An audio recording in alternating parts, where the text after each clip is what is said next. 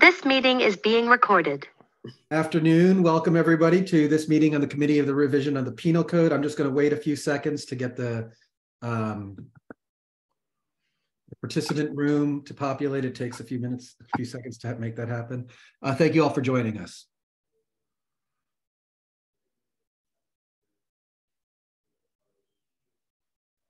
All right, afternoon, and welcome to this meeting on the Committee on the Revision of the Penal Code, which is now in session. I'm Michael Romano, the committee chair. This is our first meeting of 2023. I'd like to begin with a quick roll call of members in alphabetical order. Assemblymember Bryan.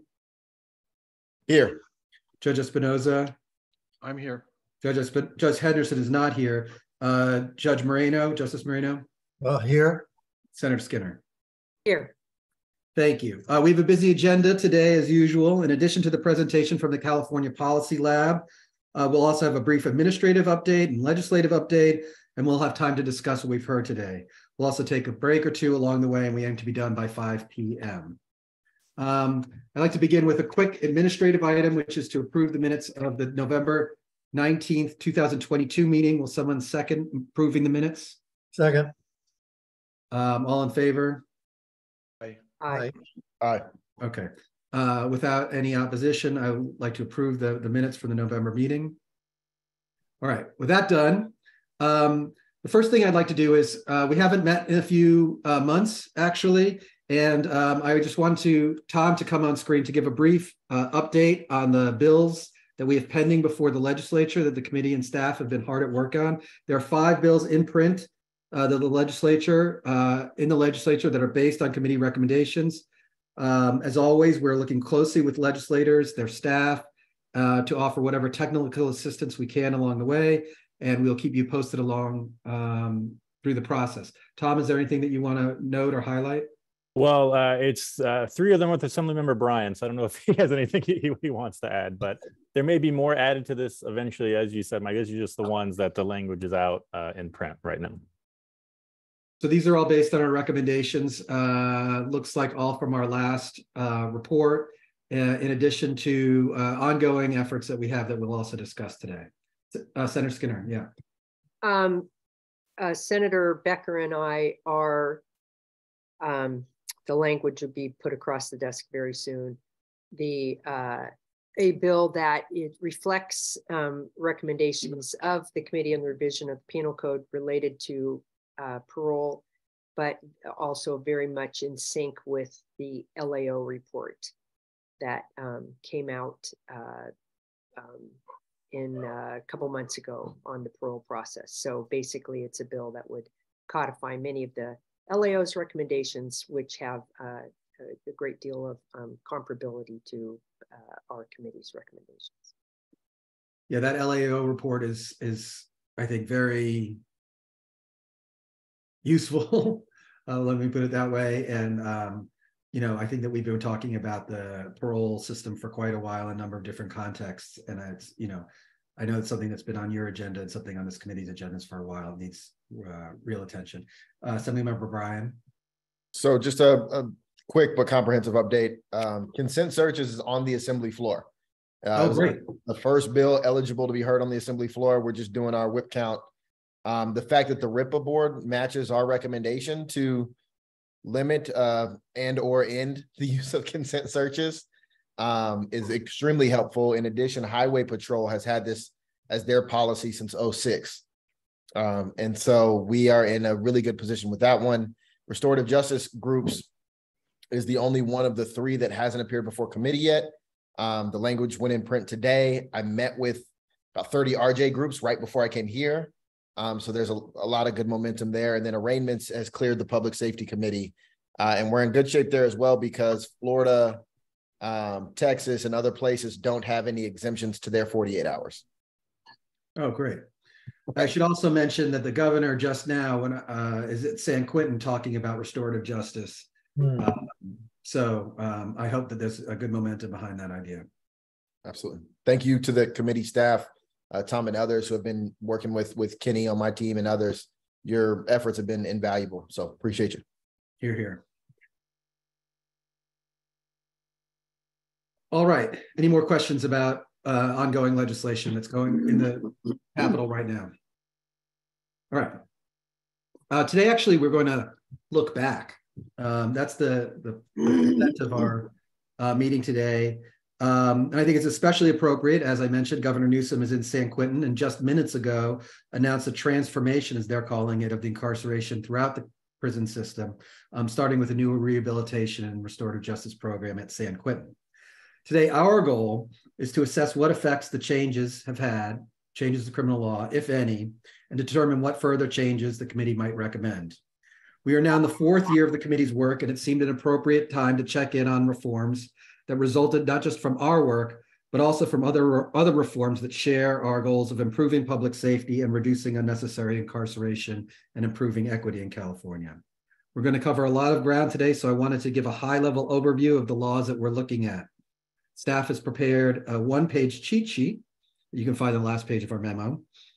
And I also wanted to just show a rough grade of how each of the pieces of legislation that we're going to be talking about. We'll have a group that appears. Tom, do you want to put this on this? Yeah. So I also want to flag that people refer to these reforms in a number of different ways. Sometimes they're using the bill number, sometimes they refer to the penal code number, sometimes they refer to the actual English words that apply to the statutes. So we're going to try to keep it consistent throughout the day. And if anybody has any questions, to make sure we're talking apples to apples. But very quickly, and as it should be clear in our staff memo, there are a number of laws that have been working fairly well, in fact, better in some ways than expected. And these include the nickel priors, the narrowing of the gang enhancement, felony murder reform, and expansion of the community reentry programs of the MCRP. And we'll hear more about some of these today. Some of the bills, some of the proposals that we've worked on, I think need room to grow. CDCR and prosecutorial initiated resentencing, which we'll hear about today, and removal of the 1- and 3-year prior conviction enhancements also, I think, could use some improvement and some work. The judicial discretion to dismiss firearm enhancements, which was something also that we've looked at, seems to be underperforming as best we can tell. A lot of these, of course, are based on the evidence that we have to date. And there's a number more that we think that there's still more time and data that we need to collect. So particularly judicial discretion to dismiss enhancements under changes to Penal Code 1385, the presumptions on determinate sentencing, and the Racial Justice Act. So that's a very kind of rough grades, as we can tell so far, of the bills that the proposals that we have been particularly interested in following.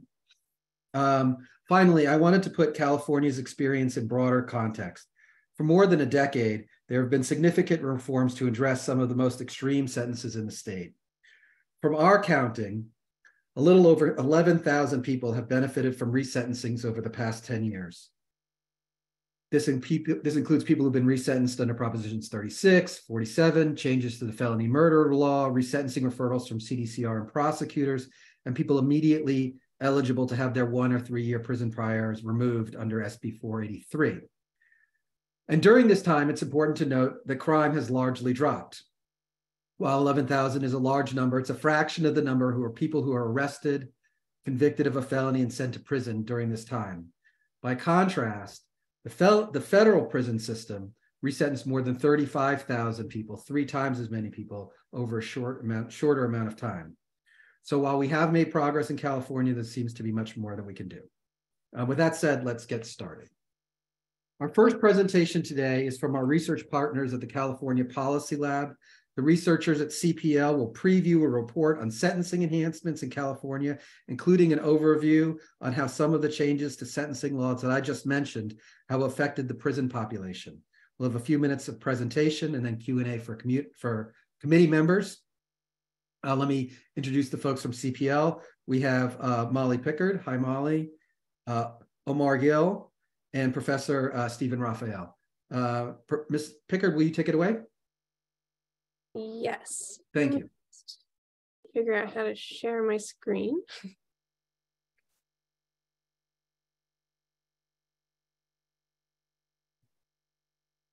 Oh, it looks like it's disabled. All right, let me double check that. I thought I'd allowed it for everybody, but I'll take care of that.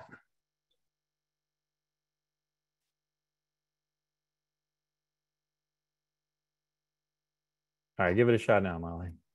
Okay, great. Okay, perfect. Hi, everybody. So my name is Molly Pickard, as Mr. Romano just introduced, and we will be presenting on understanding sentence enhancements in California.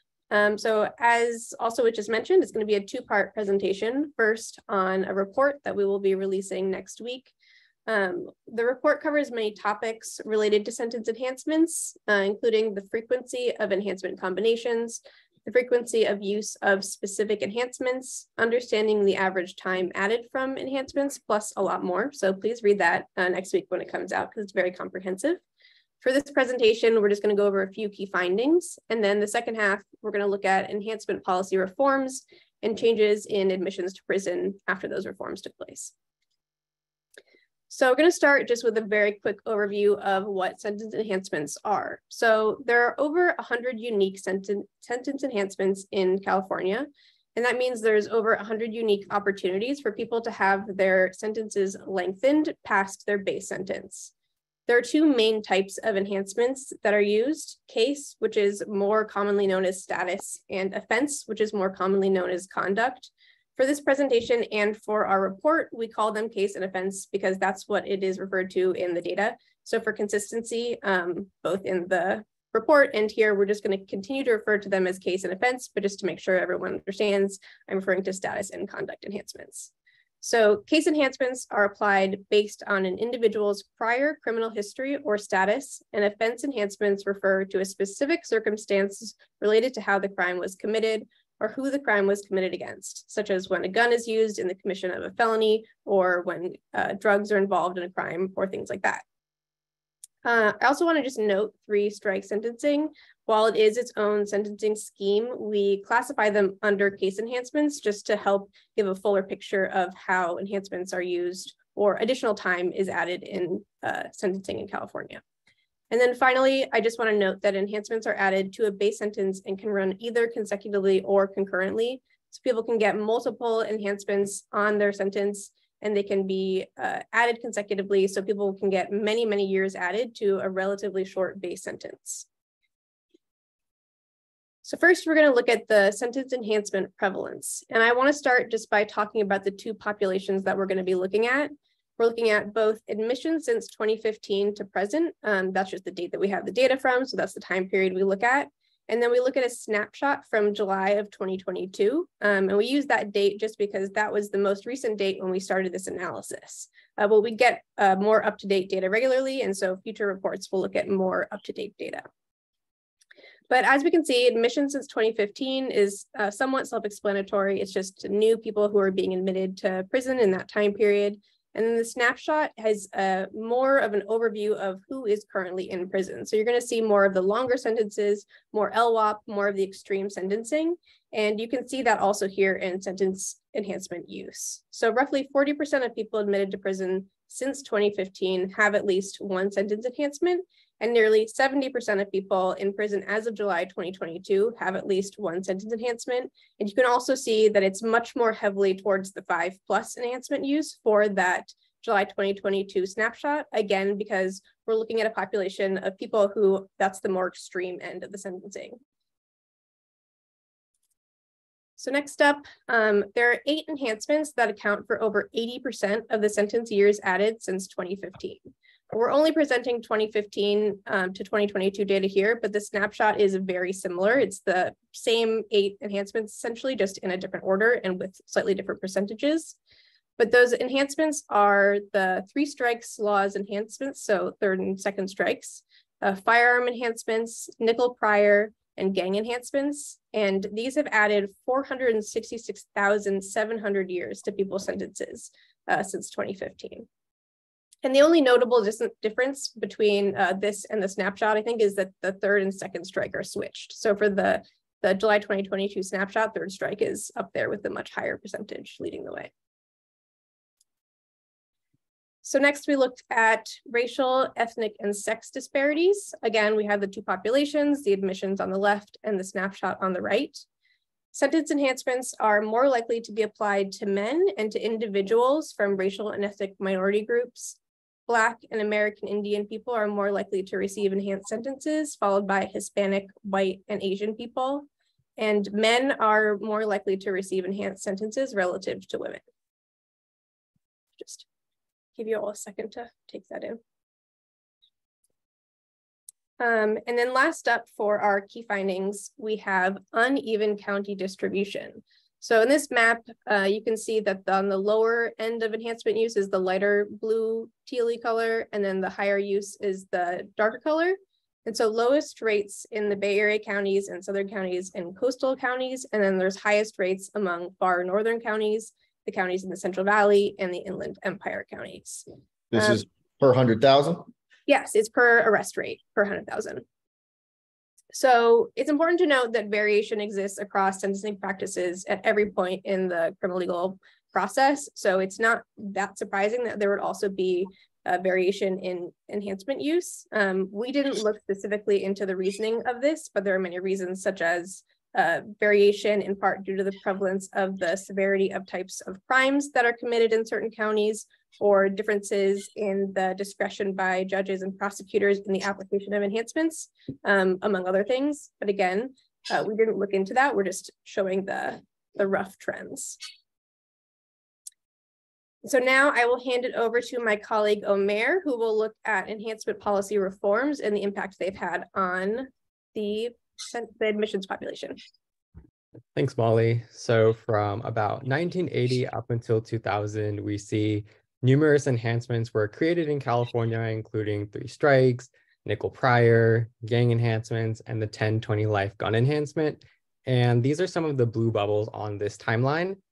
And starting in 2012, there have been a number of reforms to either restrict the usage of sentence enhancements or eliminate them completely. And these are some of the green bubbles on the timeline. And so in the next couple of slides, we're going to highlight 3 policy reforms to enhancements in recent years that were designed to reduce their severity. Next slide, please. So in 2018, SB 620 gave judges discretion to strike certain firearm enhancements. And in this graph, we see that the counts of admissions with firearm enhancements, represented by the blue bars, has dipped since SB 620 went into effect, most notably in 2020 at the onset of the pandemic. However, the overall share of admissions impacted by firearm enhancements, represented by the yellow line, has remained relatively stable. And so in here and in forthcoming graphs, we also label SB 81, which was recommended by the committee and made effective in 2022, and it granted the court's discretion to strike any enhancement. Next slide, please. So as we saw in the previous slide, it does appear the overall number of admissions with firearm enhancements has decreased slightly since the reform went into effect. However, here we see a notable increase in the shares of the less serious firearm enhancement, PC 122.5, represented by the light blue bars. And so the shares of PC 122.5 increased from 52% in 2017, the year before the SB 622 reform, to 67% in 2022. There was a corresponding decrease in the 10-20 life gun enhancement, represented by the dark blue bars, from 44% in 2017 to approximately 31% in 2022. Can we, I'm sorry to interrupt, can we tell, are people I mean, I understand that people are being sentenced under different penal code sections. Can we tell if people are serving less time under the enhancement or being sentenced to less time? That's what we're obviously most concerned about. Yeah, that's something we haven't looked into yet, but we do have plans to look into that as well. Okay. You know, I'm also, this is Justice, but I'm also wondering if the, you know, decrease in the 10-20 and the increase in the 3,410 as a result of plea bargaining. That is, maybe the facts would support, active use, but rather than alleging that they plea bargained down to a lesser enhancement, gun enhancement. Is there any way of knowing that? Yeah, we do see that in the data, and that's something that we're going to focus on, I think, in our future research. Okay, all right. Yeah. And the yellow bar here includes admissions with both firearm enhancements. Next slide, please. So in 2019, SB 1393 gave judges discretion to strike nickel priors. And since the reform went into effect, we see that both the counts of admissions and the shares of admissions with a nickel prior have notably dipped, with the decline persisting to 2022. So in 2022, only 1.7% of admissions had a nickel prior, relative to about 4.5% of admissions in 2018, which was the year before SB 1393 went into effect. So this is just to make sure I'm following this correctly. When I did my very rough green, yellow, and red, and well, not red, but anyway, a dark yellow chart as to what's working and what's underperforming, we would say that this is a reform that seems to have been having a significant impact, SB 1393, whereas the gun enhancement, maybe not, or the jury's still out. Is that what you're essentially concluding here? So I don't think we're determining causality by any of these reforms. That's something I think we're going to look into future work in. I think we're just kind of here looking at the correlation between these policy reforms and admissions that have these enhancements over time. I appreciate your caution, but let me just make sure I understand you're not attributing anything to causality. You're saying following the nickel prior, that one, there has been a change, whether or not it's causative or not. I see here that you're reserving judgment on that. There seems to have been some change, whereas with the gun reforms, there appears to be not as much of a change. Is that correct? Yeah, definitely. I think in the number of admissions with the nickel prior, it's decreased sizably more relative to those with the firearm enhancements. Yes.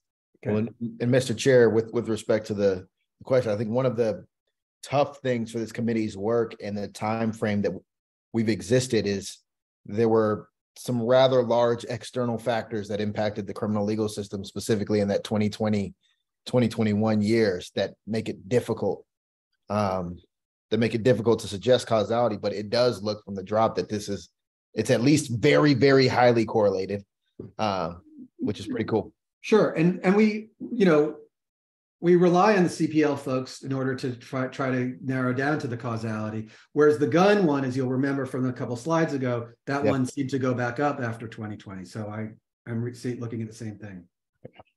All right, sorry. Continue, Amir.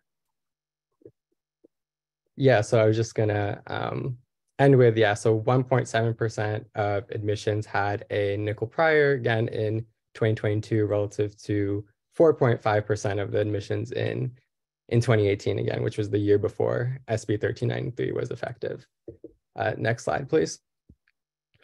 And so lastly, we're taking a look at AB 333, which was also a committee recommendation that became effective in 2022. And AB 333 created restrictions on how gang enhancements and gang offenses can be proven. So even prior to the reform, it looks like the use of gang enhancements and gang felonies was already generally declining since 2015. However, the drop in the share of admissions the year that AB 333 went into effect was larger than in prior years.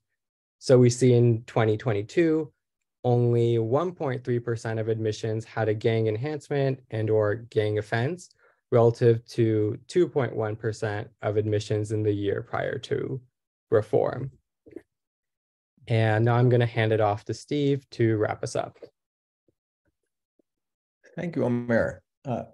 So that was a great presentation, and it's interesting to see what's happened in recent years with admissions, and to back up even a little further to see what's happening to the incarceration rate in the state overall, and preview what we're going to be working on in our next report.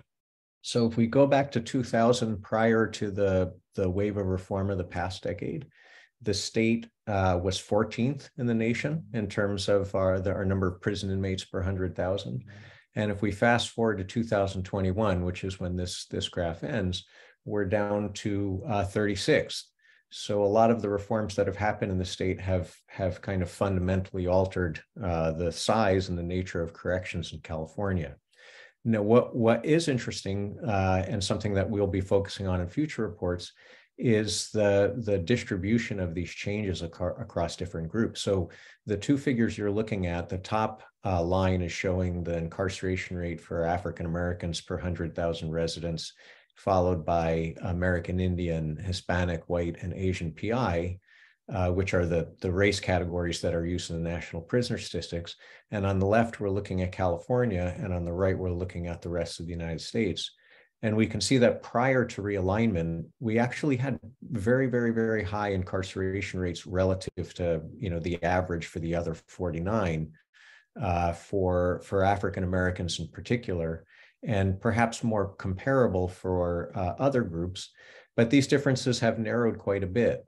It's still the case that California has sort of slightly higher than average rates for African Americans relative to the rest of the United States, but the disparities relative to the rest of the country and relative to other groups have narrowed.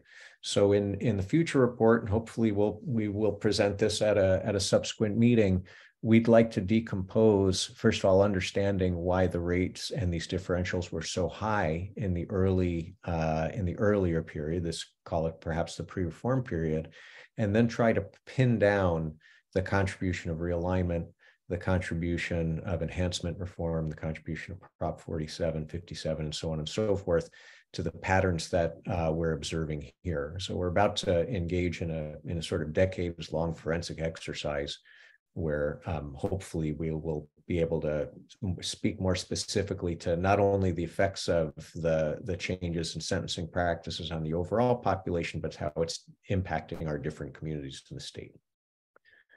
And that's it for me.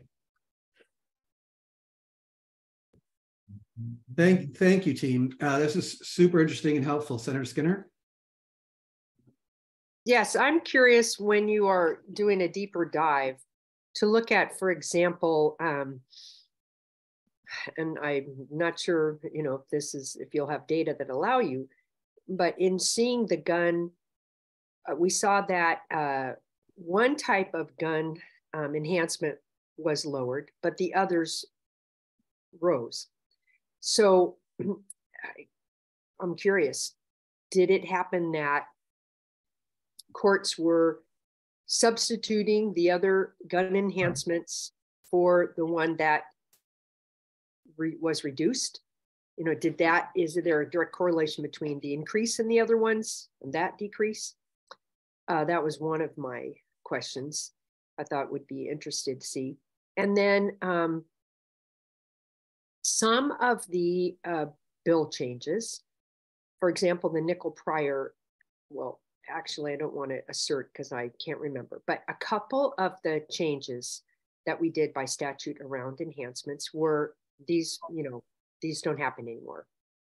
Others were discretion. And what I would love to see is did the areas where we gave discretion have little to no change, and only the areas where it was more of a mandate with perhaps a few off ramps?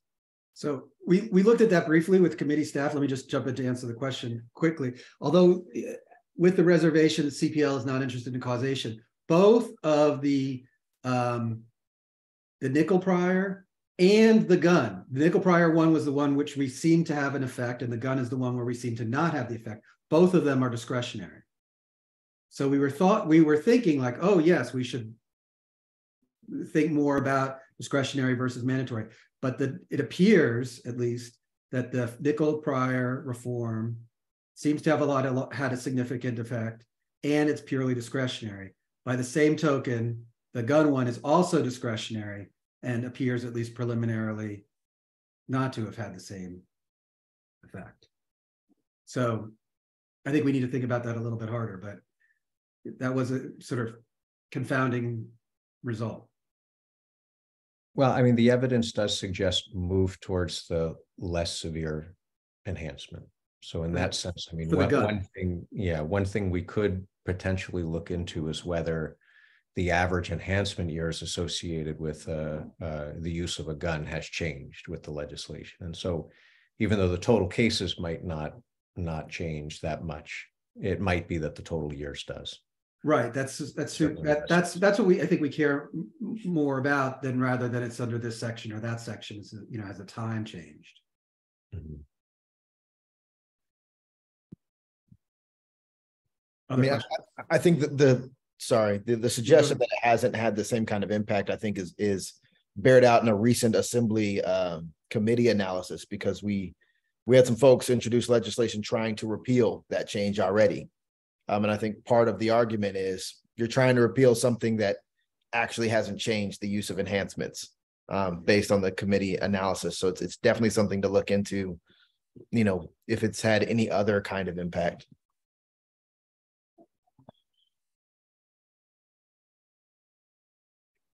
And for the CPL team, obviously, we're also very concerned with public safety. And is it just too much to ask to think to be able to isolate? I know that, let me pause for a second. I know that you did an excellent report last year on the impact of public safety regarding the 3 strikes law. Now that for there, you had almost 25 years worth of data. Is there a chance that are we ever going to be able to sort of do a similar analysis on a more quicker time frame about the public safety impact on any of these changes, if any?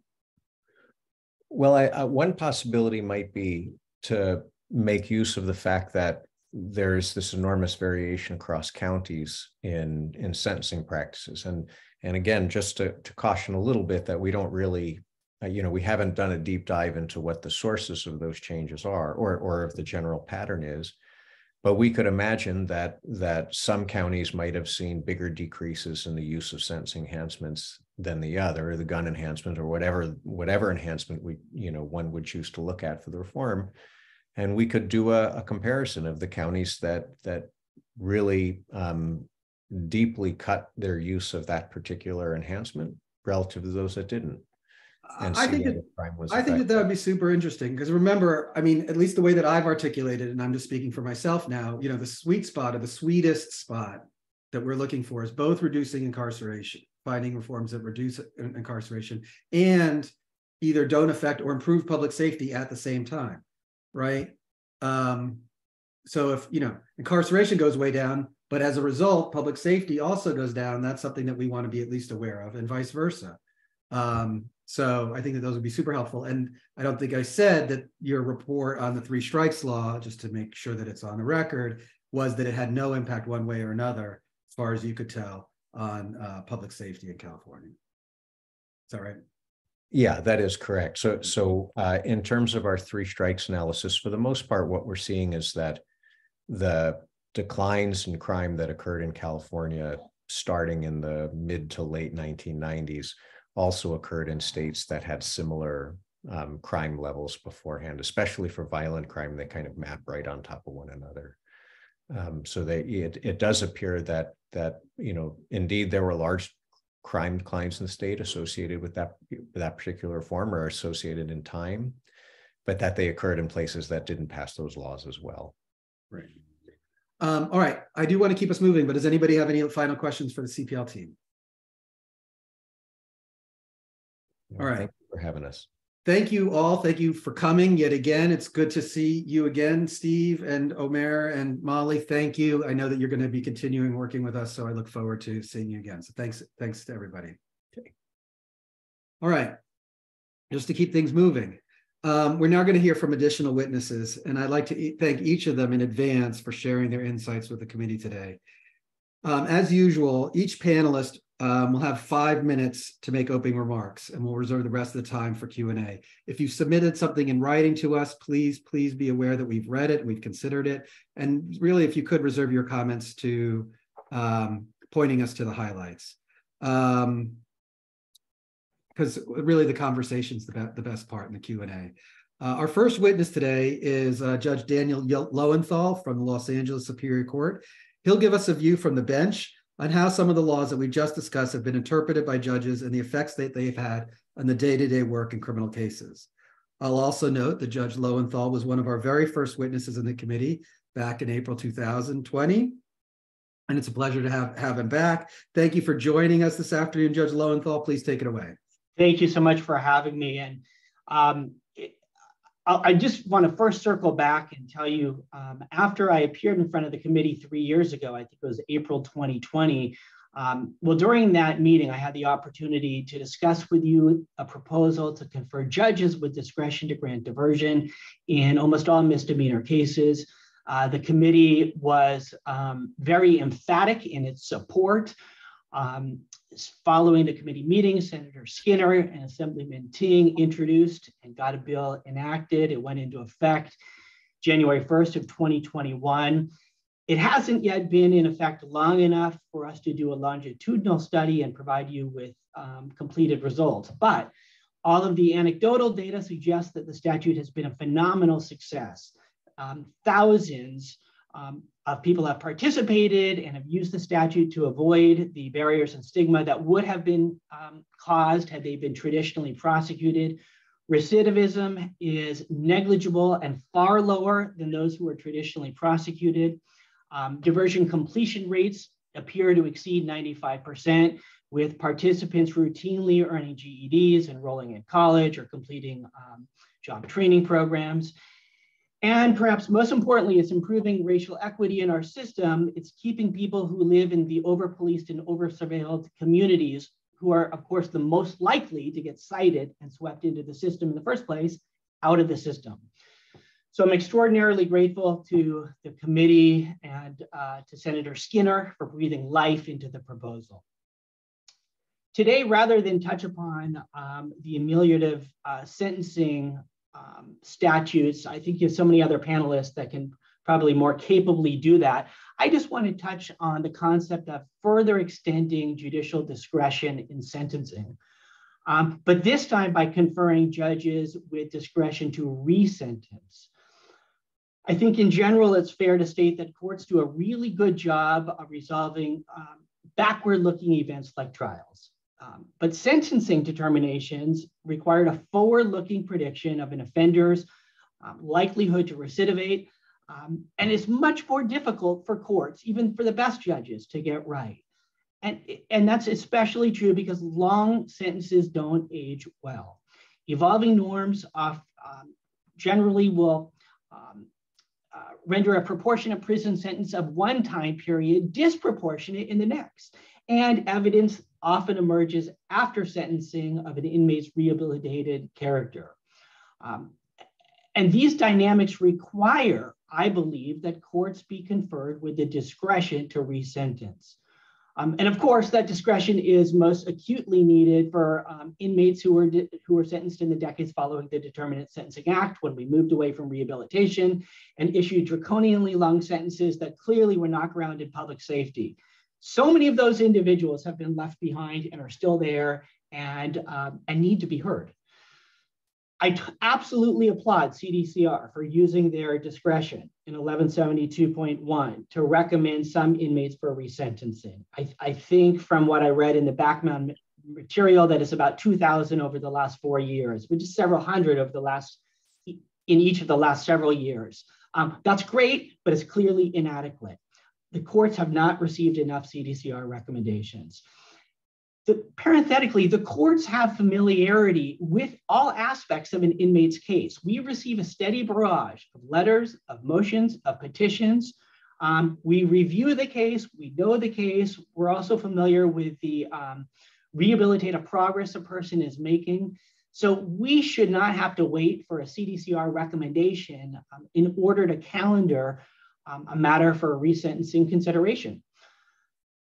The only arguments I've heard in opposition to providing judges with the discretion to resentence, one is a potential workload burden to the courts. I firmly disagree with that. resentencing hearings require very little time, and the de minimis amount of time they do require is far outweighed by the moral and financial value to the state in correcting unjust sentences. And then the only other argument would be somehow we need to protect this concept of finality. But I think we need to acknowledge that sentence finality is far different than judgment finality. There are sound policy reasons for protecting judgment finality.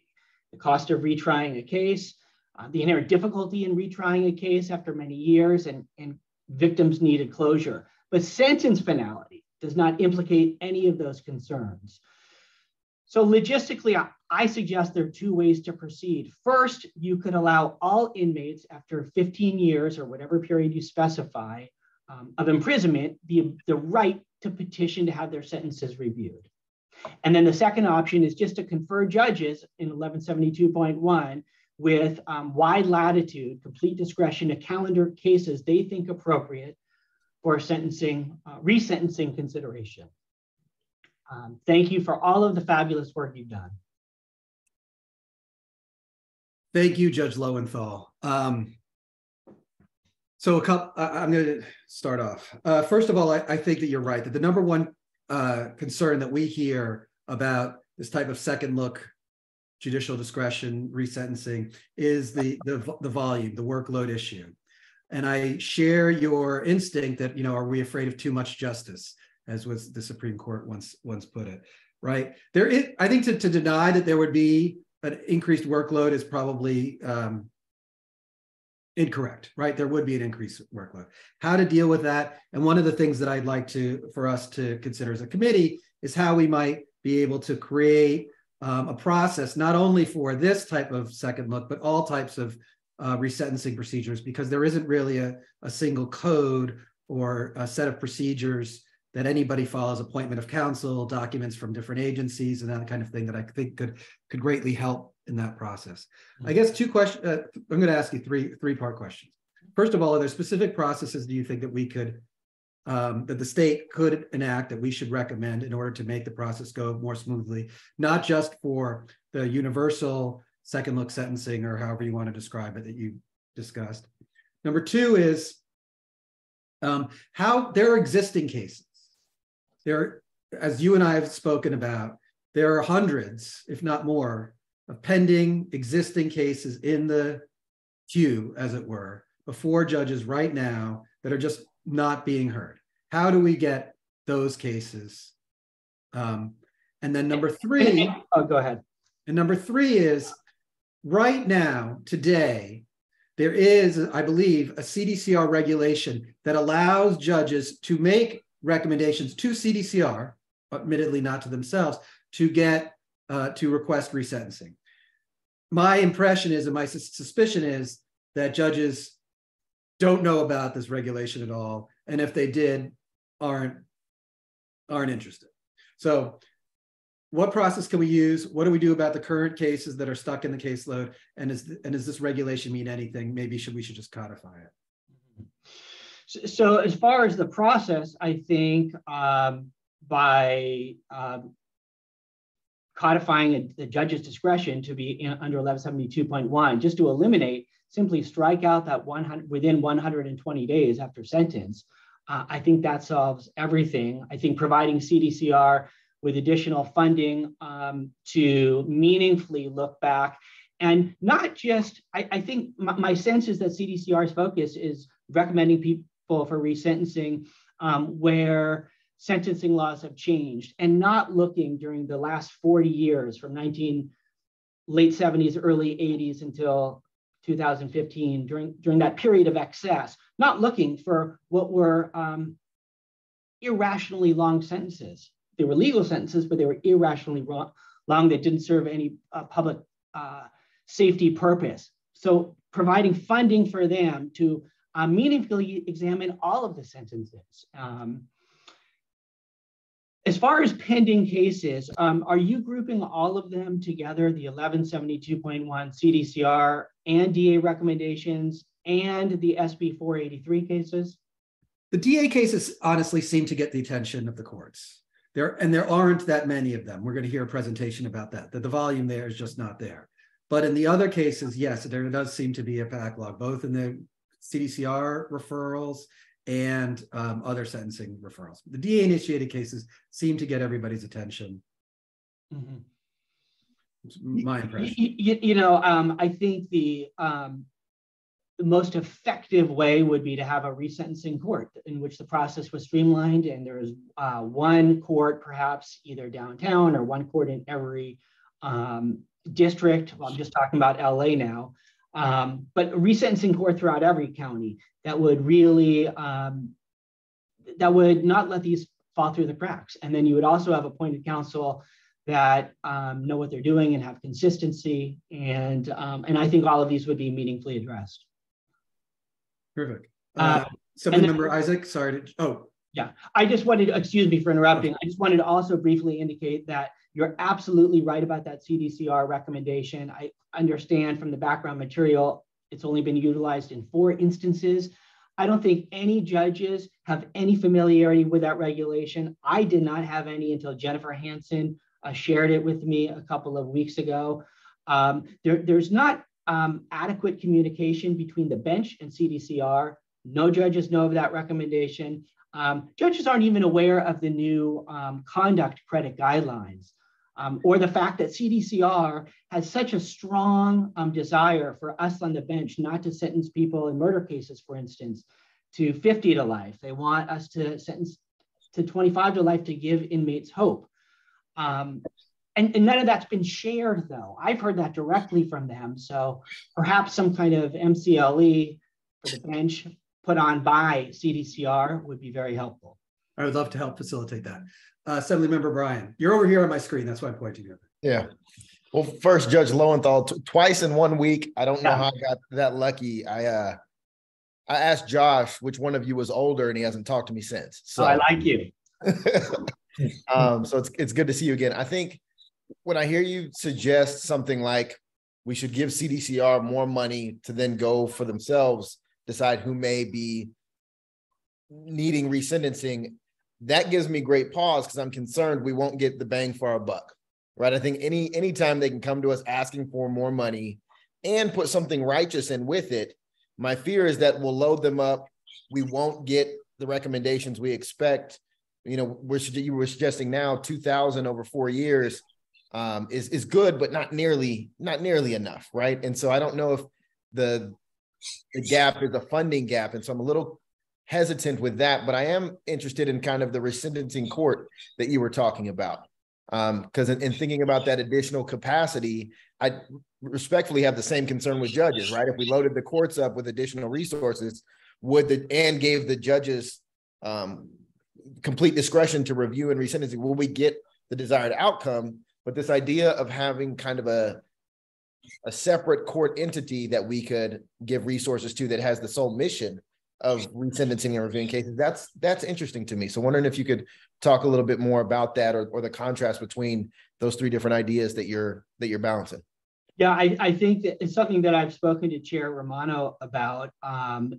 I think it would in fact be the most effective way of getting all petitions processed.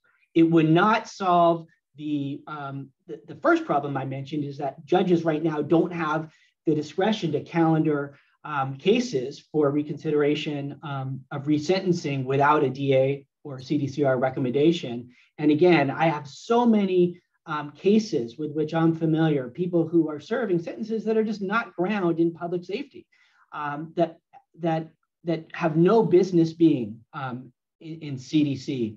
And so it doesn't solve that, but the resentencing court would streamline all of the pending 1172.1 cases, and they would be heard expeditiously and fairly and consistently. As you know, judges all have different philosophical bents and perspectives, and what the same person's case might be, resentencing might be granted in one court and denied in another. So a centralized court, I think, would provide consistency and fairness as well. This is a tough one.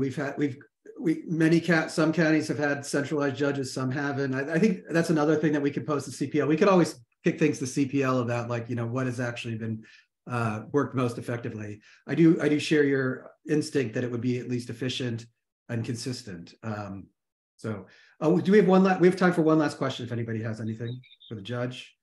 Judge, you and I could go on forever, so I'm gonna let Senator Skinner have the last word. Yeah, go ahead. Senator Skinner. Good to see you, Judge Lowenthal, and thank you for a very optimistic report. We obviously like to hear that, you know, the work we're doing and the work you're doing is having results. Have you had conversations with other courts in other parts of the state about this idea of, I know that some of us have talked about, in the past, but there was a concern, I think, that Judicial Council, and I don't want to speak for them because no one ever put it forward really, but that they would have to budget for it and would potentially distract or, take resources away from the existing courts. So that was one of the issues. And then another issue was, just wondering how wide of a conversation you or others may have had. I have not spoken with people in other counties. I am aware and I'm appreciative of the Judicial Council's concern about the burden on resources. But I will just point out that sometimes, in my experience, they overestimate what the workload burden is going to be. In the judicial diversion bill that you wrote, for instance, they filed formal opposition indicating that it was going to cost the courts $9.6 million a year in increased burden. It's caused $0 a year. There aren't any increased burdens. So sometimes they tend to overestimate. I agree with Chair Romano. There would be some imposition, but I don't think it's as drastic as perhaps they're indicating. Thank you very much, Judge. As I said, I could go on and on with you. We have a busy schedule. I really do appreciate your ongoing contributions and thinking about all these issues, and we will certainly be in touch. No good deed goes unpunished. Thank you. You all take care. Keep up the great work. Thank you. Have a good afternoon. All right. I'm going to move on to our first true panel, which is about the Racial Justice Act, which was a groundbreaking and really significant law that became effective in 2021. Racial Justice Act was intended to correct sentences and convictions affected by racial bias. I mean, pretty straightforward. But it's new, and there's been a lot of questions about its implementation that have yet to be resolved, as we'll explore with our panelists today. Tom, can you promote the panelists? Thanks. Nope. Well, let me introduce everyone as Professor Chen gets started. First, we have Professor Colleen Chien. Am I pronouncing your name correctly? From Santa Clara Law School. Michael Furman, who's the Chief Assistant District Attorney from San Bernardino. Allison Rosenmayer, who's a Deputy Public Defender from San Joaquin County. And Evan Kulak, I hope I'm pronouncing your name correctly, who's a Deputy Public Defender at the Alternate Defender's Office in Contra Costa County. So if I did mispronounce your name, I apologize, and if you would correct me as we go. And Professor Chien, if you would take it away. Great, thank you so much. It's really a privilege to be here today. I'm going to talk about data and the California Racial Justice Act, and I'll be speaking on behalf of an initiative I founded called the Paper Prisons Initiative.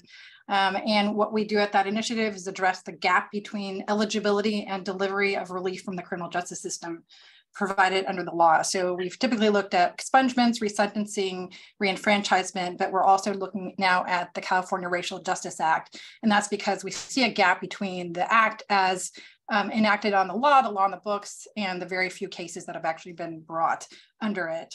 So a lot of other people have contributed to this work. I'm not going to read all their names, but I want to acknowledge them and that this is a large team effort. And I want to talk about sort of how we've gotten to this point with respect to the RJA and kind of the evolution of the law that brought us to the RJA and its amendment in the fall of 22. I want to talk about the one published case and what it sort of says about the escalating burdens of proof. I want to talk a little bit about the North Carolina and Kentucky RJAs to kind of put the California exercise in context, and then talk a little bit about how to support good cause, which is the standard for discovery with data, and how the Paper Prisons Initiative plans to do that.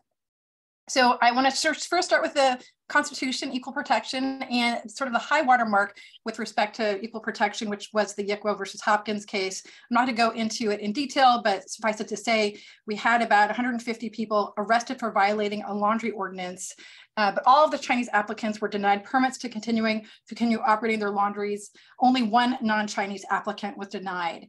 And so the Supreme Court in this case said, though the law itself be fair in its face, denial of equal justice is still within the prohibition of the Constitution. So there can be an equal protection violation.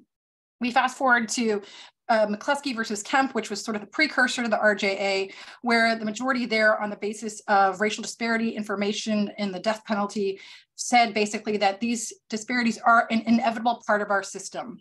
And the dissent basically said, well, this kind of statement really seems to suggest a fear of too much justice. So that brings us to the California RJA and this sort of idea that racial justice is out there, it's there, but it persists because courts only can address it in its most extreme and blatant forms. So I'm not going to go into all the findings of legislative intent, but I think they're important to keep in mind that the real intent was to create a way now to, through A3 and A4 claims, create a way to look at whether or not there are patterns of disparity that might be actionable. And the 22 Amendment sort of doubled down on this commitment by making the act retroactive and sort of making more inclusive the types of evidence that could be out there. The findings of legislative intent not only say that it's important that we make these disparities actionable, but we want to make sure we can get the evidence to prove that there might be disparities. And so what we see in the Young versus Solano case, the one published decision, is this kind of what is called by Judge Streeter, this escalating burdens of proof. To actually just get to discovery, you just need good cause. The other levels of relief need more. So I want to just kind of briefly, again, allude to what has happened with these other RJAs in the past and, sort of give us a little bit of context because we still are in very early days with the California RJA.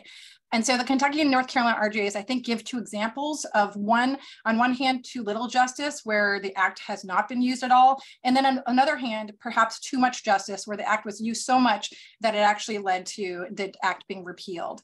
So, again, we only have that one decision on the California side. So I am, sort of taking a minute to look at these other examples. So in '98, Kentucky decided to go forward with their RJA, and over this 25-year period since then, it's only been used a handful of times. Now, why is this? Because this high evidentiary burden that has been put forward by the RJA just cannot be met by the data that is actually available. There's no systematic collection of data, which is unlike in California where we have great data. And there was also a sense that this had limited success. Prosecutors were actually leveling up rather than leveling down death sentencing. We contrast this with the North Carolina example, which was enacted in 2009, also covered death penalty cases, but it was repealed after 4 years. And what happened there was reliance on a single study from the Michigan State University that showed these disparate impacts, and these cases were very successful. Prosecutors came in and advocated for the repeal of the law because they said that this was basically a quagmire in the courts and was cost prohibitive. So where do we go from there? Well, in this particular case, Paper Prisons is looking at this good cause standard and how do we satisfy that? Again, so far, I think we've been in the realm of not being able to show this too much because of a lack of data. We are working on a tool that will actually show and provide data that can potentially support good cause. And that's something just to look for in the future. We're not yet approved by the California DOJ to do this. Thank you.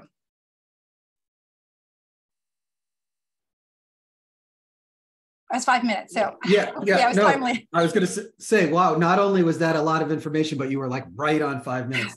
Thank you very much. I have a lot of questions for you, but let's continue on. Mr. Furman, am I pronouncing your name correctly? Good afternoon. Sorry, Michael Furman. I'm Chief Assistant Attorney in San Bernardino County.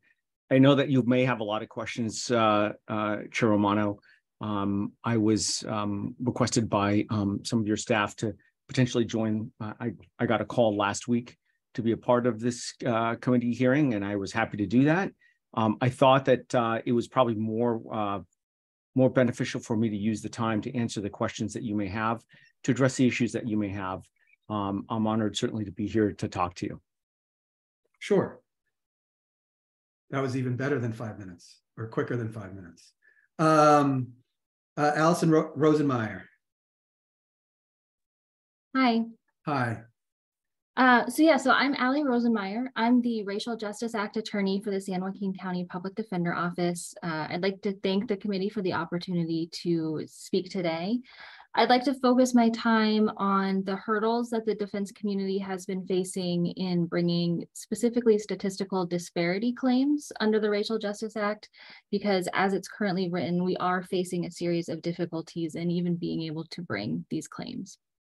So the first difficulty we've encountered is gathering any sort of county level data to begin with. And so sometimes that's a technical problem because counties might not just have case management systems that can produce the data we're looking for. Sometimes it's a statutory problem. We are usually using the Public Records Act to request this data, but often those requests are denied under Penal Code sections 13300, and so forth, which limits what data can be disclosed and to who, and prescribes penalties for improperly disclosing data. So a lot of entities we're requesting data from are resistant to providing it. We are hopeful that the bill that recently passed, AB 2418, which imposes data collection requirements on DAs, may eventually be useful in the future, but it doesn't go into effect until 2027. And we'll still need years worth of data after that to establish any disparities. So it won't be useful probably until the 2030s. And I'll also note that there's no mechanism for enforcement that I'm aware of in the Act. So if offices are not collecting and reporting that data, there's kind of nothing we can do about it. But even where we are able to gather data and establish that there is some sort of pattern of disparities, the requirement that we then compare our client's case to similarly situated cases is where we have really hit a wall. In many instances, there are few, if no, similarly situated cases to compare to, given the historical patterns of policing and the definition of crime, or it's very difficult, if not impossible, for us to identify, or even for the DA's office to identify who could have been charged with the crime but wasn't. And so we're left kind of trying to prove a negative. And I'll also note, as written, the Racial Justice Act doesn't address systemic disparities in policing or arrests, which is really where we see the source of disparities in the justice system beginning. But then, even if there is a comparison pool, the next difficulty is the burden imposed both on DA offices to produce years worth of discovery so that we can make that similarly situated analysis, and then the burden imposed on defenders to analyze years worth of data. This requires an expert, which requires funding, and it can take weeks or usually months and months of analysis to read 10 years worth of crime reports and make comparisons. And many clients are being held in custody, and they do not have the time to wait for this discovery process to unfold for the slim chance at potential relief after this kind of 3-step, months-long process, especially clients charged with low-level crimes. Their cases just move too fast to bring RJA claims in. But finally, even if we can get data, we can establish a comparison pool, we can get the discovery, the similarly situated analysis there's a lot of unanswered questions based on the statute. And I think we're predicting that's where most cases are really going to get bogged down in court in litigating the details of what is similar enough, how many cases are required to compare to, at what point are we required to make this similarly situated comparison. Judges are requiring, in the few cases where this has been brought so far, they're requiring that showing at the prima facie stage and denying cases for not having enough comparisons or not similar enough comparisons. And another big question is, do all the cases in the pool that we are analyzing to establish that statistical disparity, do those all have to be similarly situated? Because that significantly changes the data. And the statute leaves a lot up to interpretation. There's a lot of terms that are not defined. And it's been our experience across the state that judges are interpreting the law in the manner most stringent and most burdensome to the defense, instead of embracing what we see as the spirit of the RJ and the legislative findings to acknowledge and address systemic racism. So Our recommendation is to delete the similarly situated requirement, which would actually throw the door open to meaningful, broad RJA litigation, would make bringing claims less burdensome, less lengthy, and time-consuming for all involved, and allow them to bring claims in a broader number of cases. Until then, these claims are just going to be few and far between. Thank you. Thank you. Sorry, thank you. Mr. Kulik. Am I pronouncing your name correctly? Yes, it's Evan Kulik. Kulik. Hi. Thank you so much for having me here. It's an honor to be speaking with you all today. I'm hoping to give a little bit of real world practical application of the Racial Justice Act from my practice in Contra Costa County. I will start by noting that in Contra Costa County, District Attorney Dinah Becton's office has been quite cooperative in terms of providing data through Public Records Act requests. And it truly has been a county by county huge disparity of who's been able to get data that actually has race and ethnicity information, where case numbers or names are turned over or not. So we have been fortunate enough to have access, and DA Becton has really allowed her office to open up their information to us. So my Racial Justice Act case that has gotten quite a bit of attention was the Gary Bryant case, in which the Superior Court judge who actually had heard the trial in 2017 then heard our post-conviction challenge that we brought starting in 2021.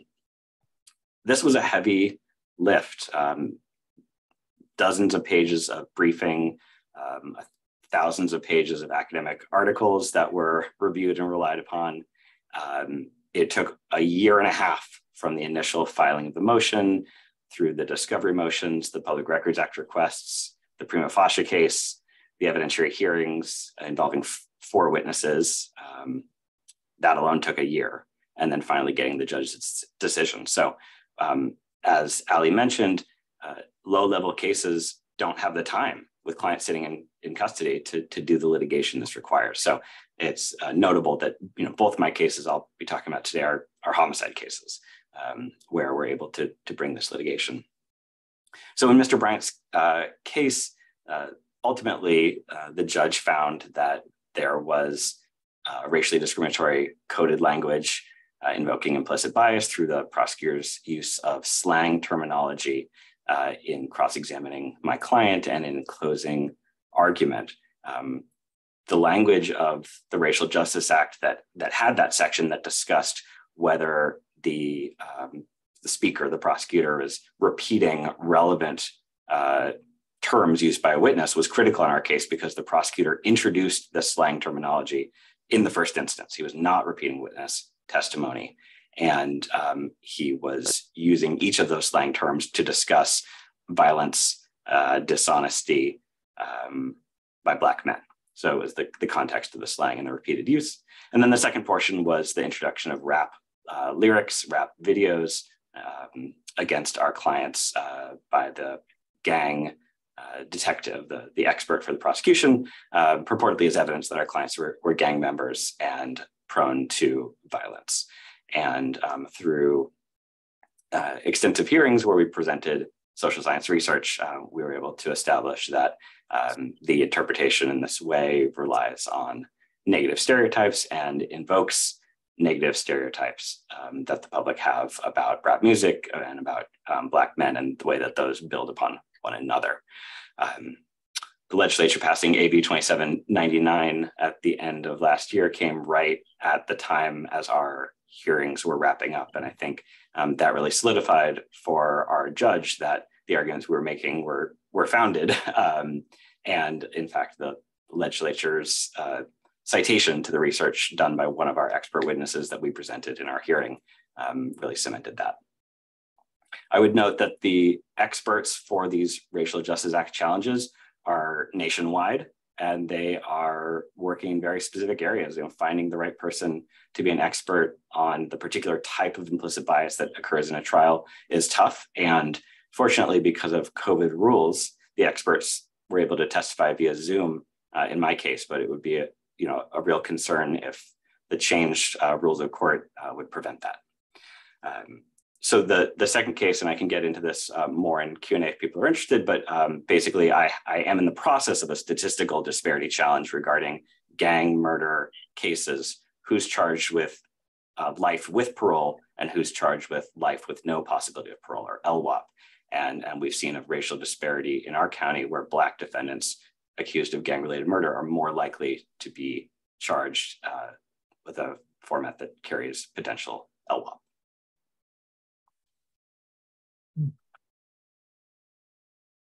All right, well, thank you very much. Thank you all.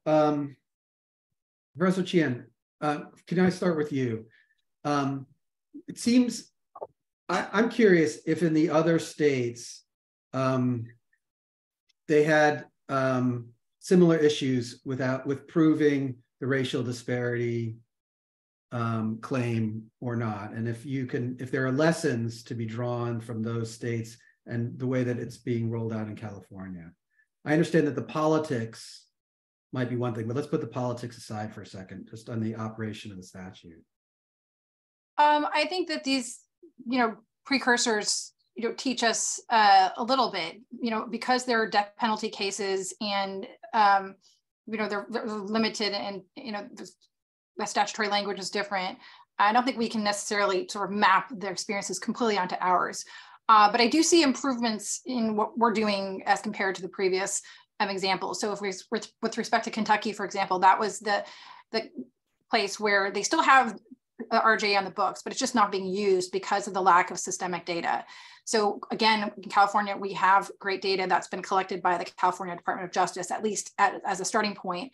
And I think it's a matter of now making sure that gets liberated so that it can be used to understand both by DAs and by public defenders, just to sort of, well, what are the patterns of disparities that are out there? And so I think as the California Department of Justice blesses the increased dissemination of that information, we can avoid that mistake or that problem in the Kentucky RJA.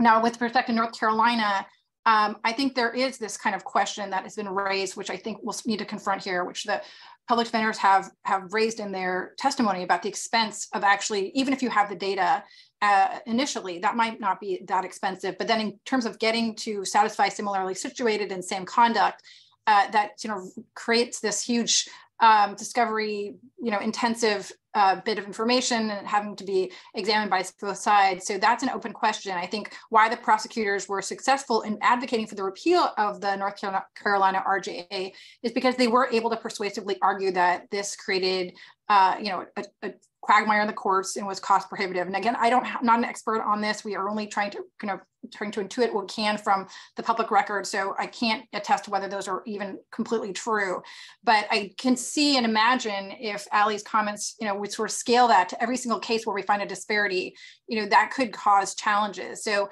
I think that, trying to figure out what are the, what needs to be proven, and then what kind of outcomes could you get to would be a potential way forward, right? Because partly it's a question of what is the relief that's provided, right? If it's just good cause, we just want to get information, okay, that's one thing. Once you have information and you're trying to then meet the prima facie standard to get to a trial court hearing and then approve a violation and get a remedy specific to the violation, these are all, one case by case specific things. But when we're talking about systemic patterns of disparity, perhaps what we really need to be seeing are, structural remedies that go towards the operation of that, that unit and some sort of continued monitoring, and not just something that's about a one-off in a case, but really is about trying to understand what is the overall pattern there and how is this potentially impacting public safety, as well as, the racial disparities in the system. So, that is, a blue sky academic kind of answer, because that's not what the law says.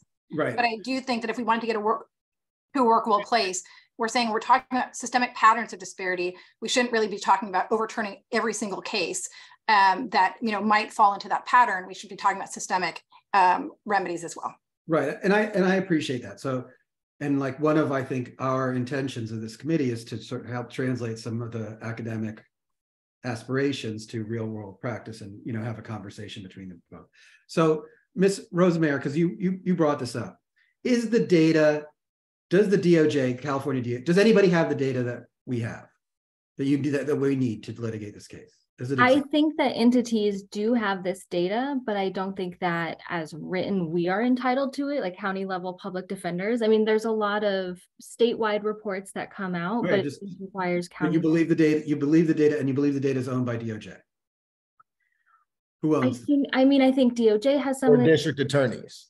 I think Judicial Council does. Judicial Council puts out a report analyzing statewide trends in felony dispositions. So they have some, but I've asked them for data just for San Joaquin County, but they've said they can't provide it. So there's data out there. Okay, Mr. Furman, let's just start with you. And as Assemblymember Bryan, I think that you were going there. Do you have the data? It seems like that's the first starting point. Is that right, Professor Chen, that we need the data, right?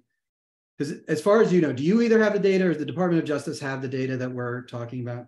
So the data that I think is relevant to the Racial Justice Act, I don't believe that the data that the Department of Justice has is complete. I don't believe that many of the DA's offices have structures in place to be able to collect that data. I can speak to the fact that it is something of interest that some of the DA's offices, including our own, want to try to find manners in which we can collect that data. It is not currently within the infrastructure that many of the offices have. I say that coming from this perspective, unlike kind of the prosecutors in the other states that Professor Chen has spoken to, I am not someone who's an advocate for any repeal of the Racial Justice Act. As a person of color, I think that, when I was in law school at Edmondson versus Leesville Cement was the most recent iteration of the Supreme Court speaking to the fact that racism was used in jury selection in civil matters, and it was only invalidated in 1992 when I was in law school.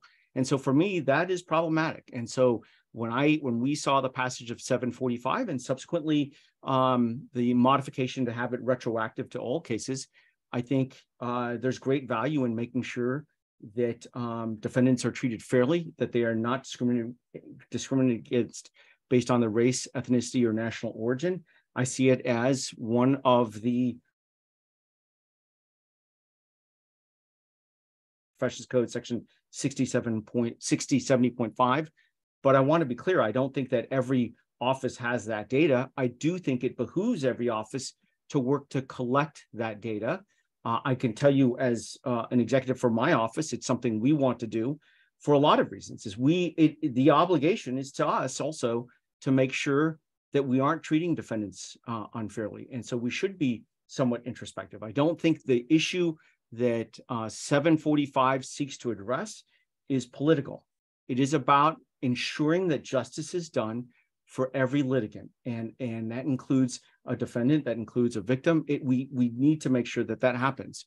I don't believe the data in the manner that I think that may be helpful to my colleagues with the Public Defender's Office and private defense bar are available. Even to us, I think that it's a difficult way in which we have to create that data, but I do think it's a necessary thing. And I do think it's something that we as an organization or as a state should look at to make sure that that data is collected, because the manner in which that material is submitted to the Department of Justice, whether especially arrest information, they don't have all the information that I think that would be relevant under 745 that I think would be helpful to making the comparative analysis that Ms. Rosenmeyer spoke to. Assemblymember Bryan, I see your hand raised, Professor. But Assemblymember Bryan, did you have a question or comment? One, a little bit of both. Ali, incredible. I think, the Racial Justice Act has gone into legislation once, and then additional legislation to try to clean up some of this. And so I think pointing out the flaws in implementation is really helpful for us as legislators, because we often, after it's signed into law, think we did the job. But I think there's a lot more that has to go on here. The questions about data collection, I think definitely something that we need to talk about, whether the data, as Mr. Furman has mentioned, whether it's not there and we should be collecting it, or whether it is there because you're seeing it aggregated in other places. and all of those places drew that data from an initial local source. I think the struggles in the PRA between different jurisdictions raises the question for me, because you cited a penal code that stops that local jurisdictions are using to deny a PRA request. That, Chair Romano, sounds like a revision to the penal code might need to be made, or an exception at least, to allow for kind of clear transfer of stuff that would be relevant to the Racial Justice Act. See, I concur. Professor Chen, do you have insight here? Yeah, I just want to slightly disagree with the idea that we don't have the data that's not there. As to just the first good cause showing that's needed. So, that does not require substantive violation, right? So we're talking about similarly situated, same conduct, same county. Those are certainly needed for 745C and C and E. But just to get discovery, you just need good cause. And so I think that is a more generous liberal standard. And I'll go ahead and sort of point to a tool that's out there that's terrific from the California data, the Burns Institute. It's called the State of Disparities. And this is youth data. We're trying to create something similar with the California Department of Justice adult data. We already are sort of in process with them, but they are able to show at different points what the disparities are. And they're able to do it at the county level. They're able to control for whether there was priors or not. The data is in the system. We are blessed in California to have it. And again, it's not going to be enough to control for a lot of the factors that actually matter, right? For wobblers, whether there was a gun at the scene or there a knife, or other things are going to matter that are not captured in this kind of gross data that the California Department of Justice has. But to get to good cause, just to get to discovery, I would say that we actually have more data than we might have had access to historically. And again, at the Paper Prisons Initiative, we're trying to create the similar tool, and it'll be available potentially if we get our approval from the California Department of Justice. Okay, so just to summarize what you just said, you think the California Justice has enough data, at least for the good cause stage of proceedings? Just the data exists. I think there is relevant data. Yeah. All right. Mr. Furman? I'm making reference to Ms. Rosenmeyer's statement related to the acquisition of statistical evidence under 745A3. I think that was I think Dr. Chin's talking about a different phase of the Racial Justice Act. I'm referring to the statistical evidence that is necessary to establish that a prosecution was more frequently sought or obtained victims for convictions for more serious offenses against people who share the defendant's race, ethnicity, national origin in a county where the convictions were sought or obtained. That's a very unique, and there are different aspects to that I think are not collected and should be collected. And so I am agreeing with Ms. Rosenmeyer that there is some difficulty with trying to get that specific type of data. I'm not speaking as to A1 or A2, but specifically as to A3 and enforcement there, because I think when I heard from both of my colleagues, that was where they felt that there was some difficulty. And so excuse my ignorance, and we're getting into the weeds here a little bit, but this is important. So Professor Chin, can you just respond to that? So yeah, and I think the best thing to do is to read Judge Streeter's decision in Solano versus Young, because can we just do it right now without reading the decision? So so I think for discovery, you don't need to prove a violation. So all the A3, A4 elements sorry to interrupt. For discovery, you don't need a violation. I get that. You just need to show good cause. But do you need to show enough similarly situated? Is there sufficient data to provide to meet the similarly situated? You don't need that for, in my opinion, for good cause. Ms. Rosenmeyer, do you agree? Not as written in the statute, but the reality in the courtroom is different. So for instance, I had a case, this is just how it plays out. I had a case where there had been a sting operation and it resulted in an arrest rate of 70% Hispanic individuals in a county that has a 40% Hispanic population. And so I brought a discovery motion asking for records from the sheriff and the DA, and the judge denied that motion because I didn't have anything to show why a 70% arrest rate is disproportionate besides comparing it to the county population. I I had walked into that hearing with the assumption that an arrest rate that's almost double the local population is inherently problematic, but that's not how it's interpreted. And that's how judges are interpreting this law in the courtroom. Mr. Kulik, would you concur with that? I mean, are we on the, so I guess my question is, to put too fine a point on it, this committee could put a significant amount of energy into asking for more transparency, actually more collection data and or more transparency of data. We can certainly do that. I guess my question is, do we agree, is there consensus that that would be a significant improvement, first next step? Or Professor Chen, I'm hearing from you that maybe we already have the data. So first, Mr. Kulik, you've been quiet, so I just want to put it to you. Do you agree that we need more? Can you just answer this question again? Is this really that we need more data, or is there sufficient data to at least make it to the first step? So I understand that Contra Costa County, you're maybe a special case. Go ahead. Yeah, I think because it is so varied county to county, I think the data needed exists and the DOJ has it. And the DOJ does release that type of data to bona fide research bodies and academic institutions. There is already a mechanism. So we do have a yearly report from the Judicial Council that looks at sentencing disparities by race based on DOJ data. That data they're relying on is considered offender confidential data, can't be released. Public defenders don't get access to that type of data. And so I think a fix here, sort of in line with what Ali was suggesting, was that public defenders' offices be able to be treated the same way as the bona fide research body or academic institution to get access to the DOJ data, under the same requirements of keeping individual offender information confidential. And am I correct that is the charging data the most important information? Do they have that as far as you understand? Charging data is generally not the problem. The question that we're really facing is arrest data, because when we're tasked to show our clients overcharged, we need to identify the people who could have been charged, like our client, but were not. And that comes from arrest data. And you say that exists? Oh, DOJ has that, absolutely. Mr. Furman?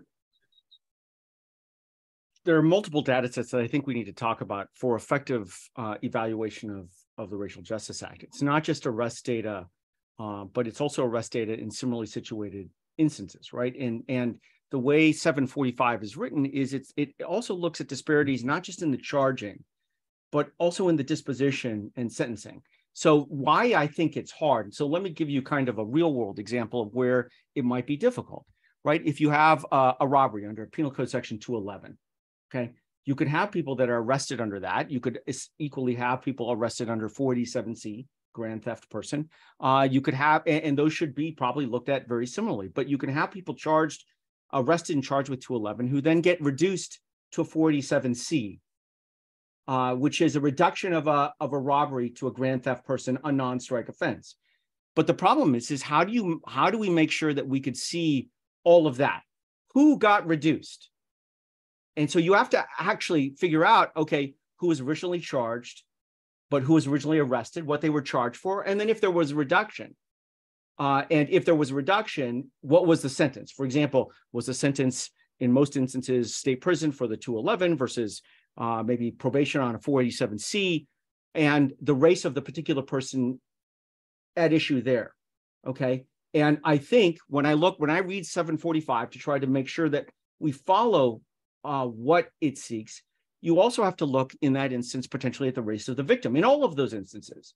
And to that area, Chair Romano, I don't believe that data exists, but it should. Which part does it adequately? Which part does it?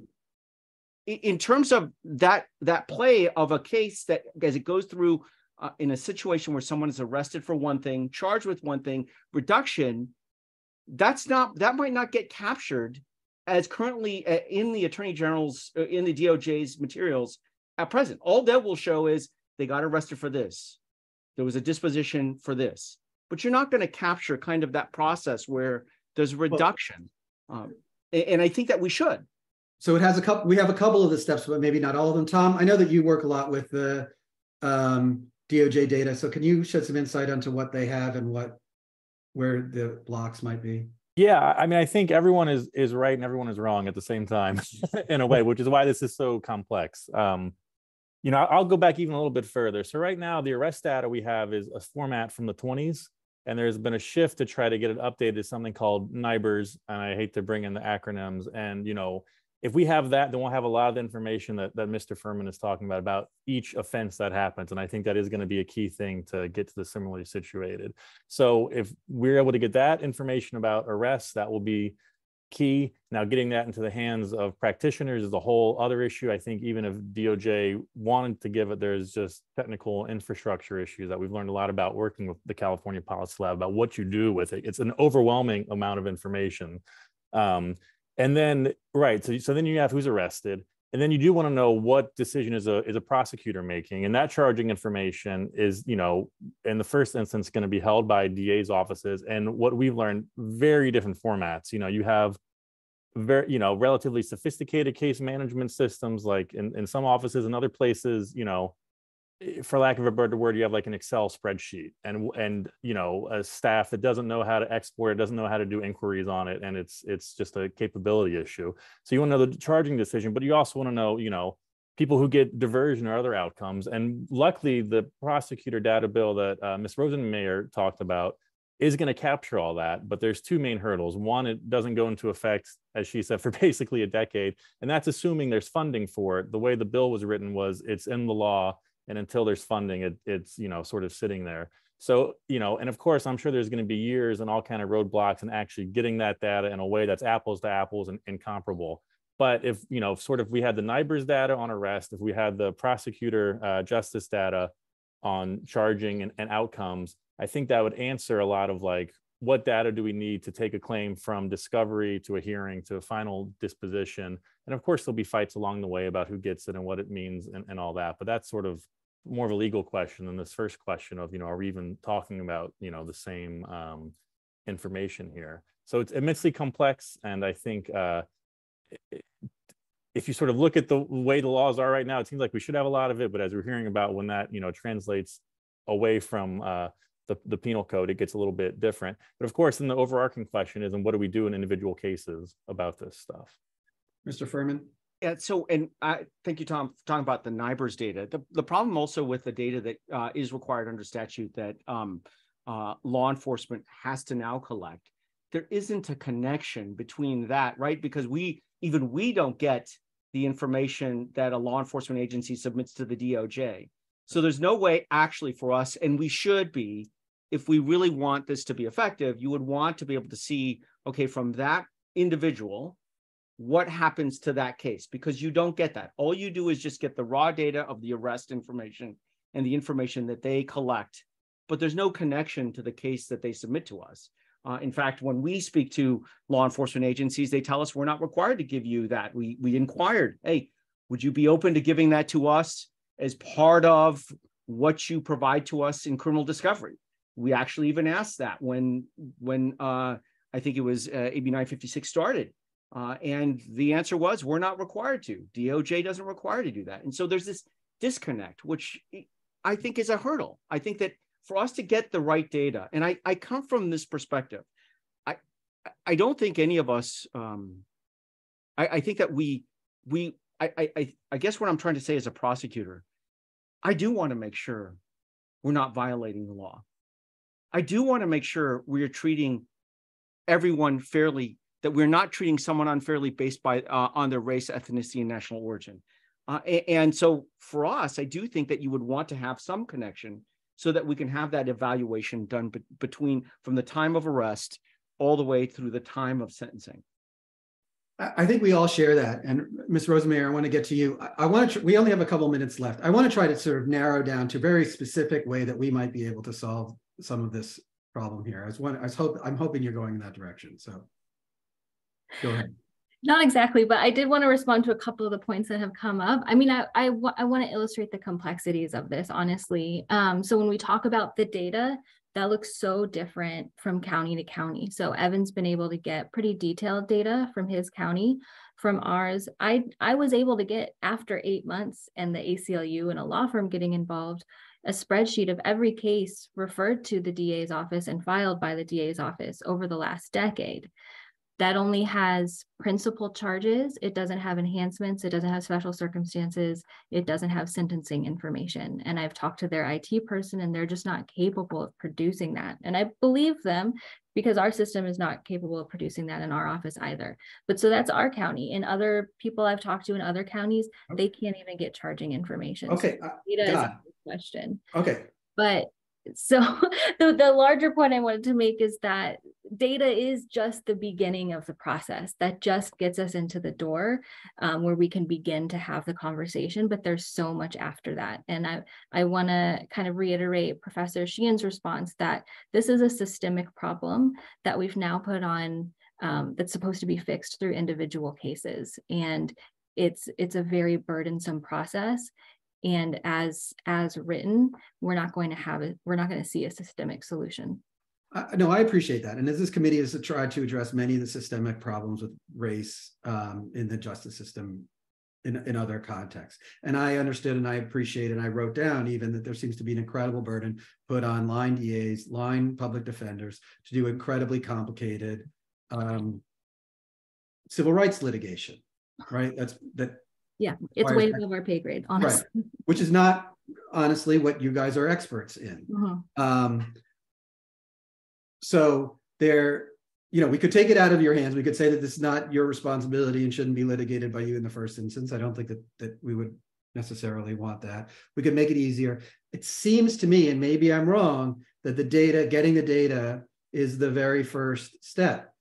Tell me I'm wrong, and we'll concentrate in another area, but it seems to be consensus that there is a problem getting the data, that we need the data even before we start talking about these other issues about burdens of proof and discovery issues and experts and remote testimony and all those business pieces, which I understand are important. But it seems that, does anybody disagree that we should be concentrating on getting the data? Is there any disagreement on that? I don't disagree, but if we have judges finding that no case is similarly situated to any other case, then it's meaningless. And that is the position that prosecutors are taking. That is their defense against the Racial Justice Act, basically nitpicking, finding minor discrepancies. So in my case in Contra Costa County, where we've a clear racial disparity of overcharging special circumstances on Black defendants in gang cases, where 70% of people admitted to CDCR for LWOP for gang cases are Black out of Contra Costa, with a less than 10% Black population. I don't want to litigate the cases here, and we have limited time. I get so we message loud and clear on the data part, and we will focus on that and get back to everybody on trying to unlock some of that. On the similarly situated, which seems to be another issue that seems to be coming up. Ms. Rosemary, you suggested cutting it all together. The idea of similarly situated is not unique to the Racial Justice Act, right? This has been litigated for decades and decades and decades in state and federal courts. Is there a fix that? One fix could be taking it out altogether, as you suggested. Mr. Kulik, are you suggesting something else? Or are you saying that that's the best fix? I agree. I think that's the best fix when you have a clear pattern of disparity. That should be enough when you can point to my client is charged, more seriously than such percentage of people of all other races, and there's this history, then going through, the amount of work is hundreds of hours to scour the facts of each case. This case I'm litigating, there's only 90 gang murder cases, and that is taking, many, many hours. So it becomes unworkable to go through a factual analysis of every single case for the statistical challenge, and a argument between the parties of whether each of those cases fits as similarly situated or not. It's unworkable and will never I don't think will ever result in a victory if judges apply as narrowly this factual debate on the similar situated points that the DA's offices across the state seem to be pushing forward. Professor Chin, I'm going to give you the last word on this. I wonder if you have, I'm hoping you have some insights here, right? We can't say that that in California, there's racially disparate, there's way more Black people than other people being, sent to prison. So therefore, because my client is Black, he doesn't get prosecuted ever, right? That there needs to be some apples to apples comparison. I was wondering if you have insights as maybe from other jurisdictions or thoughts on how to address this problem of the similarly situated. We're putting the data problem to the side for a second. I mean, the only thing I probably can offer is that it's easier to operationalize similarly situated with respect to criminal history. So you could look at, first offenses, or you could look at people with one prior conviction or something. But in small counties, it's going to be a problem. I think there needs to be a little flexibility, because once we start making cuts like that, then the numbers get really small. If you want to stick to only the last 10 years, you don't want to put the last 30 years of data. So we need to have a little give in the system, I think, from that perspective. Every little additional thing we impose, is going to make the data smaller, less reliable from that perspective. So, but I think we could operationalize something like, let's look at everybody where it's their first offense, and if there's still a pattern there, that's even more convincing. But yeah, beyond that, I'm not sure I can comment on a easy fix. Sorry. Are there other members of the committee that have questions? I've dominated the Q&A as usual. All right, here's where I think we're left, and we're going to continue this conversation amongst ourselves with the committee, and I'm sure reach back out to you. I think that there's almost universal agreement of the spirit of the Racial Justice Act, right? That we don't want to incarcerate, to arrest, convict, or sentence people based on their color, their skin, national heritage, right? How to prove that, how to litigate, those are turning out to be very complicated questions, probably more complicated than anybody really imagined. And how can we as a committee help facilitate that litigation in a way that's fair and efficient? And I think that that's a challenge for the state and for the legislature to help figure that out. It seems that at minimum, better data, better access to data is a minimum first step. And then there are some of these procedural steps about similarly situated that seem to be kind of the next legislative step. And we'll continue to try to think about ways that we can make recommendations along those lines. Thank you very much to all the panelists. Like I said, we're going to continue to chew on this and reach back out to you. I have no doubt that we will try to make a recommendation along these lines. Thank you all. I really do appreciate your time and your insights. All right. With that said, I do want to keep us on schedule, but I also want to take a break. So let's take a 5-minute break here and reconvene at 3 o'clock. Thank you.